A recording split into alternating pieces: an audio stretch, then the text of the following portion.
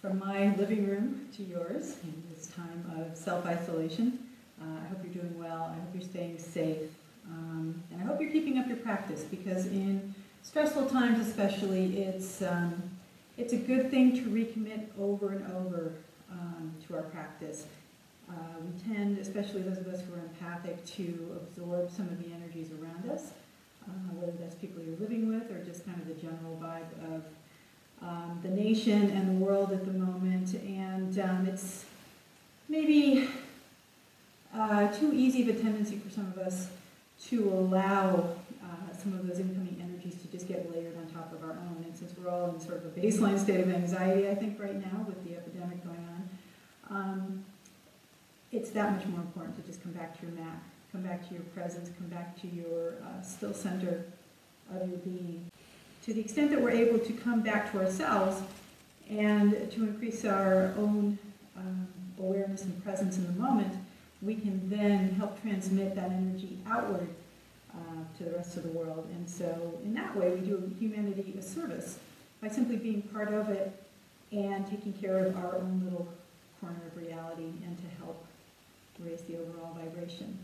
And we're going to focus on the spine and the hips, because I think if we're stuck in the house and maybe we're spending more time on the couch than we're used to, those are sort of the first places we'll start to notice a loss of mobility from our inactivity. So if you've got blocks handy, have those. I've got a bolster here as well. I'll try to make these things as optional as possible, so if those aren't available to you, then you can work around them. I also have a strap here for some back bending that we'll do later. You could also use a belt, or maybe a long strip of cloth, or something else that happens to be handy in your environment. So let's begin, and we'll start in a comfortable seated position, whatever that means for you. As long as you can sit with your spine tall, feel a little lift up through the crown of the head, and allow your chin to tilt down slightly, and feel the lengthening of the back of the neck as you do so. Feel your heart rise. And take a moment to set your intention for practice today, whatever that means for you.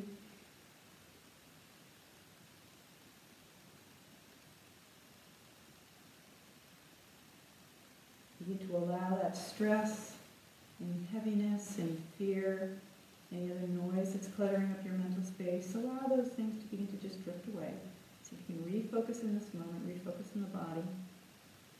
And do that over and over again in the course of our practice, always coming back to center and coming back to the breath, which we notice is moving gently, automatically, in and out of our being.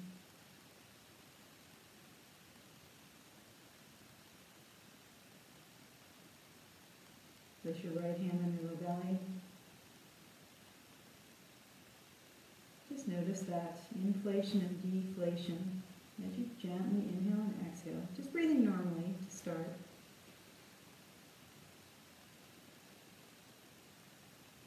Let the breath be calm.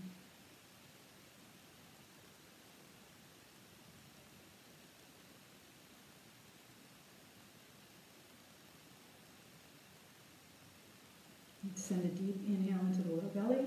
Really fill it up. Hold at the top for a moment. And on the exhale, empty it all out. Really vacuum out the low belly here. Second deep inhale. Hold. Exhale, release. Third inhale for an Om altogether.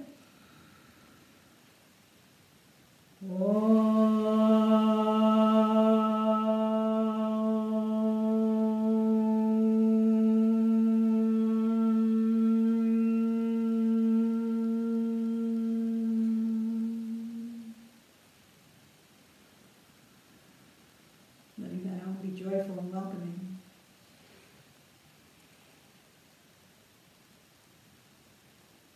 And from here, let's find our way onto hands and knees. For some simple cat-cows to start. So starting out on all fours, and of course knees will be directly beneath the hips, and then palms flat underneath the shoulders. Inhaling, drop the belly down, tip the tail up, reach long through the crown of the head. And then on your exhale, curl under, press the back of the heart up as you vacuum out the belly and let the chin tuck in at the end. And then continue. We'll flow through our cat-cows gently, beginning to wake up the spine. Especially if we've been, as I said, spending time maybe binging on Netflix or playing video games or whatever you're doing to keep busy, as we're all spending most of our time indoors right now. You might have spent some time being hunched over. So really feel the back bend as you drop the belly down. And really lengthen out through the crown of the head. And letting that motion ripple from the tailbone all the way up. And we'll add in some jump ropes.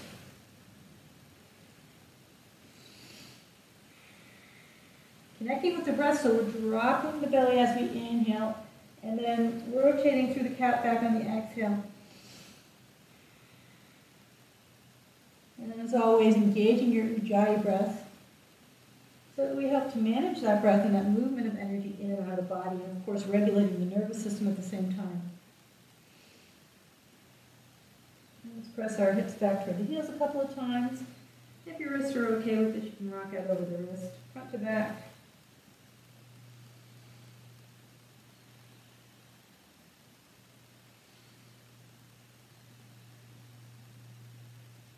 And then we'll meet back up in the center with a neutral spine. On an inhale, lift your right leg away from the center line. Keep the knee bent, and then we'll make some circles with that knee. Beginning to open up the hip socket here. As we know, the hips like to hold a lot of tension, emotion, residue of old traumas. Maybe you've got some sort of toxic energies built up in there from just what's been going on in the world. We'll reverse that motion. Make your circles in the opposite direction. And then add in some tiger kicks. As you drop the belly down, keeping the heel up behind you. And then on an exhale, draw that knee forward toward the nose of the forehead. Inhale and kick. Exhale, knee to the nose. And you can kind of mix it up here too. Do some circles with the knees.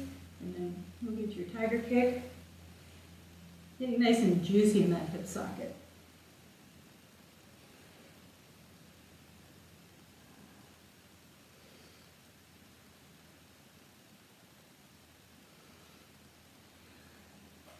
Now let's all knee in a tiger kick. Keep that heel way up behind you.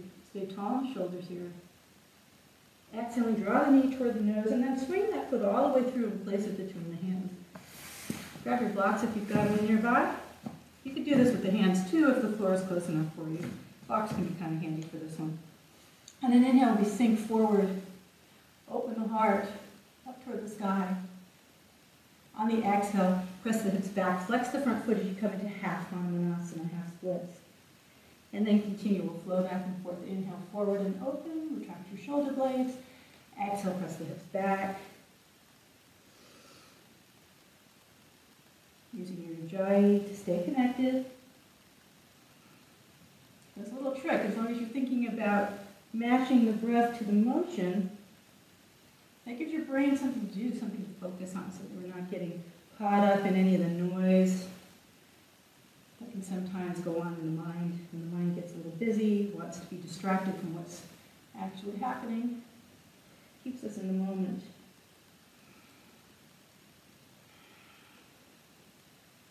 Next time we come forward, we're going to sink into this low lunge and really lower the shoulders away from the ears, retract the shoulder blades. And then you're going to take one of your blocks, or you could go without a block if your fingertips reach the floor here, and set it outside the left hip. And on an inhale, reach it up and over with the other arm, reach long for the fingertips. I'm going to rotate this top shoulder back a little bit to keep the heart open. Getting a nice side rib stretch here. And then sinking into that lunge. Again, some of you might be able to come all the way down with the fingertips, or maybe even hands flat on the floor. And find your breath here.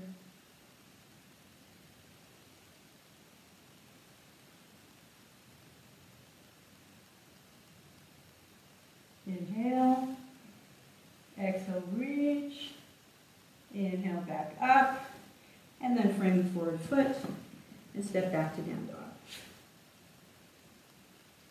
Coming into down dog, we reach the chest toward the upper thighs and pedal out the heels one at a time. You should let the tail wag side to side a bit to open up the hips here. Now notice that down dog actually includes a back bend here. So as we're reaching the chest toward the upper thighs, and you can bend the knees a lot here if you'd like, we're actually introducing a little bit of a gentle back bend.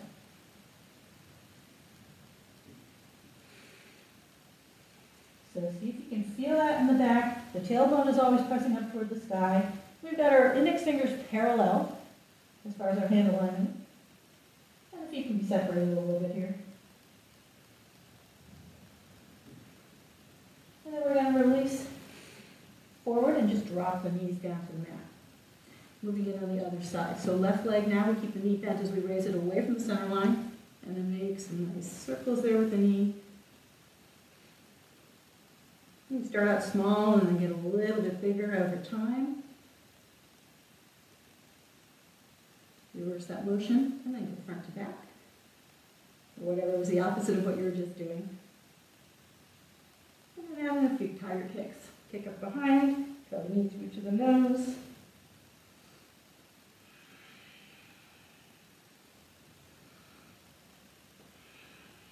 And keeping these motions nice and smooth, right? So we're not going to jerk around too much. There's a tendency, I think, well, just speaking for myself, but sometimes if you want to get a little deeper into something, you want to really throw the body around. So we don't need to do that. It's more important to maintain control over your motion and have that motion be, kind of elegant, kind of graceful. Demonstrating some reverence for your practice, because this is important work that we're doing here. This is not just about physical fitness. It's not just about creating a beautiful body, although that's a really nice side effect.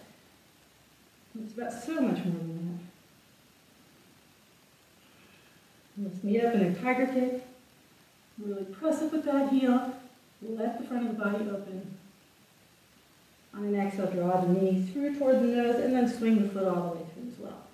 Coming into your low lunge again, with or without the blocks, and then we'll inhale as we sink forward into this low lunge.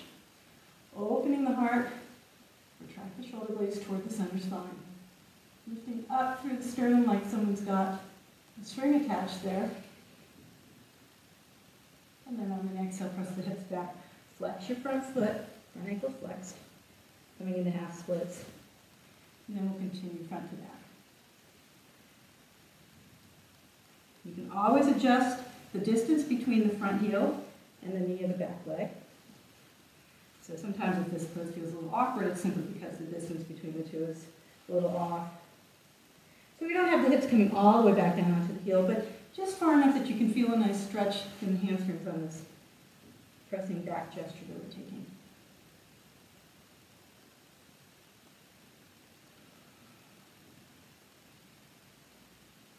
One more, and then next time we come forward, let's hold forward and take our block to the outside of the right hip this time. And then inhale, and reach it up and over with the left arm, reach along through those fingertips. And then this top shoulder rotates back a little bit. Gaze can be up at the ceiling or down at your supporting hand. And again, maybe the hand comes all the way down toward the floor here. Nice sideward stretch.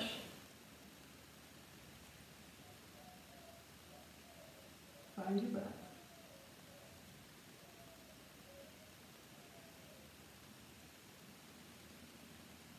One more inhale. Exhale, reach long. Inhale, come up. And we'll frame the front foot and step back to down dog again. Settle it out in down dog and wag the tail. And again, feeling a little bit of a back bend here, reaching the chest toward the upper thigh.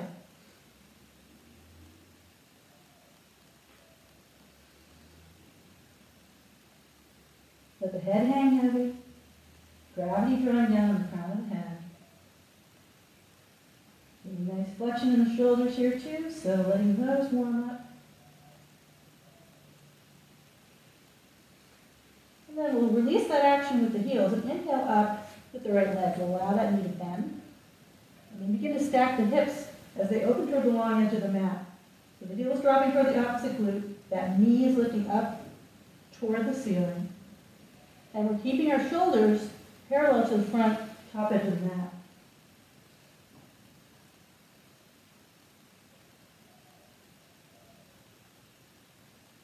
On the inhale, re-level the hips, extend that knee. Exhale and draw the knee all the way forward. Get the foot between the hands. We're going to rise up to high lunge. Holding our high lunge here. Shoulders are relaxed.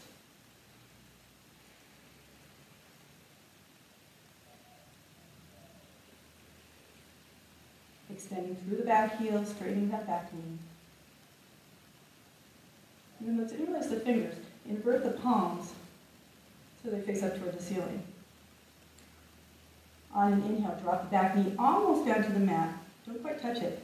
Exhale and extend both knees and then come all the way up. Again, inhale, drop the back knee down. Exhale, extend. Inhale, dip. Exhale. Keep the core engaged. Hands could always come to prayer at the heart if this is a lot for the shoulders.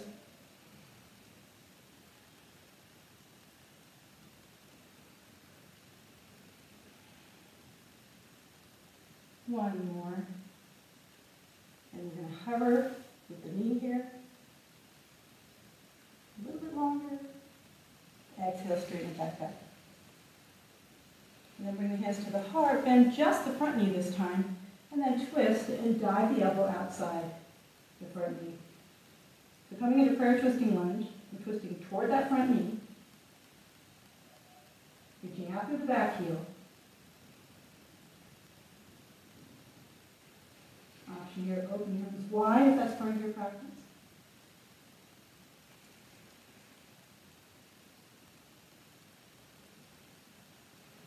Long line of energy from the heel to the crown of the head.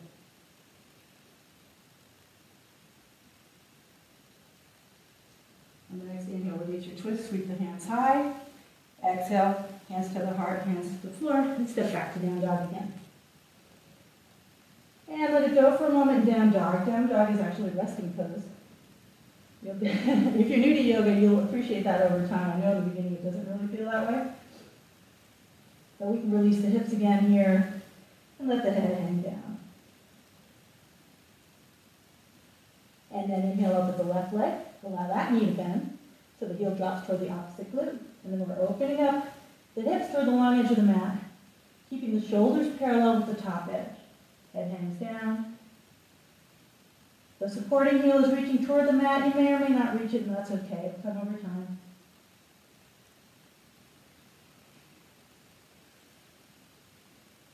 And spaciousness in that left hip. On the next inhale, re-level the hips. Extend that knee, and then exhale, draw the knee forward, plant the foot between the hands. Stay up on the toes of the back foot. Whoops, and then we inhale up to high lunge.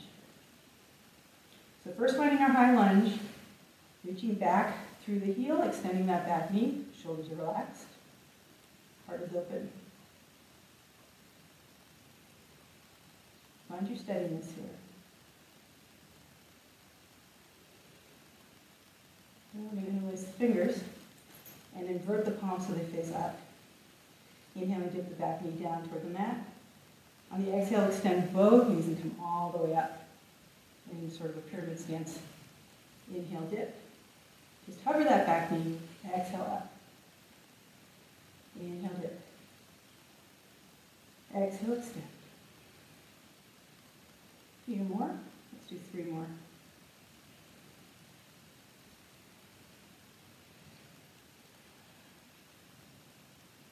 And on this last one, we're going to hover a little bit longer now. So the knee is hovering just an inch or 2 above the mat. Find your strength here. And then exhale, press all the way back up. I'm going to take the hands to the heart, bend just the front knee, come forward into a lunge, and then twist toward the front knee, elbow comes outside. So right elbow outside the left knee, and then reaching back through the heel, forward through the crown. Feel that axis of energy through the body.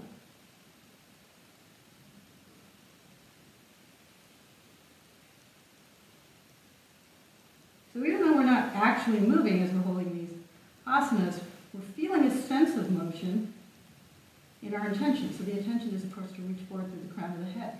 So almost like this forward driving sensation. So you're standing still. On an inhale, release the twist, sweep the arms high. Exhale, dive down, frame the forward foot, step back to down dog. And again, pedal out the heels. Feel that nice extension in the spine, a little bit of the back bend here. And we're going to drop the knees to the mat. We're going to press the hips back toward the heels to come into child's pose and flip your palms over. Offer it up, whatever's coming up so far in class. Let that be released. Let it be taken off your hands. And breathe deeply into the back side of the body.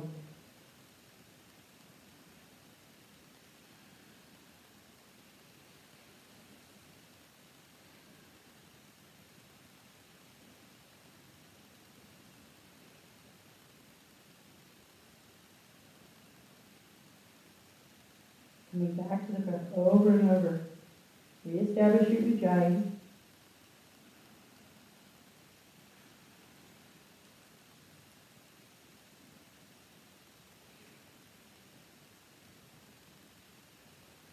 And then we'll turn the palms back over, draw ourselves back up through all fours and come up to down dog. Pedal off the heels here. And then exhaling, look forward at the thumbs, bend the knees, and either walk or float the feet up to come into Uttanasana, forward fold at the top of your mat.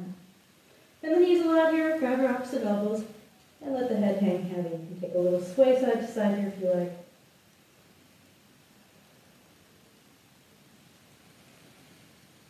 And then we're going to release the elbows and begin to roll up very slowly to standing, one vertebrae at a time. Head will be the very last thing to come up. When you reach the top, head comes up, we roll the shoulders back, open the heart as you retract the shoulder blades and spin the hands wide. Palms come up. And exhale. Hands to the heart. Let's work in a couple of sun salutations while we're here. Inhale, sweep the hands high. Exhaling, swan dive into your practice, come into forward fold. And then inhale, lift up halfway. Fingertips brush the floor, maybe the lower legs. But long spine, flat back. Exhaling, fold in, plant the hands, and step back to down dog. Inhale forward to plank. On an exhale, drop the knees to the mat, press the hips back toward the heels, and look forward at your thumbs. Drop the elbows to the mat here. And now as you come through, keep the elbows really close to the torso, and you're going to flow the heart between the thumbs. It's a little bit tricky. Once you come through, you lift up into baby cobra.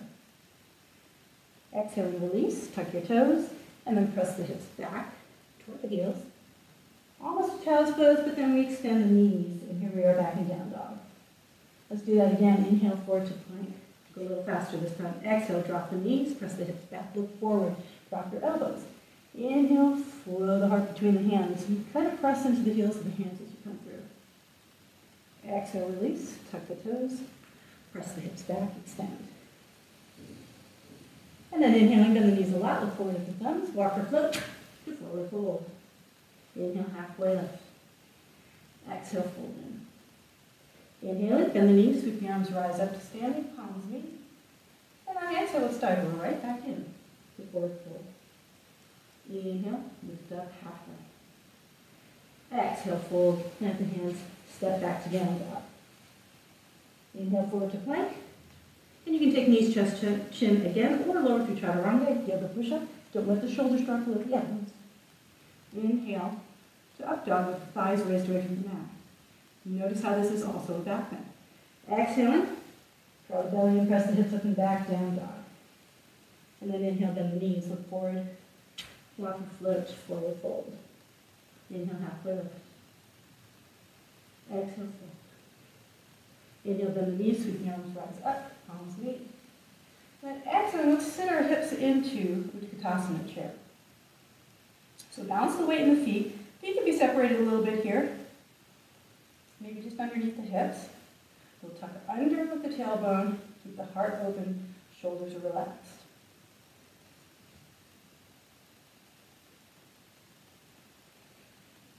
And let's interlace the hands behind the low back, interlace the fingers.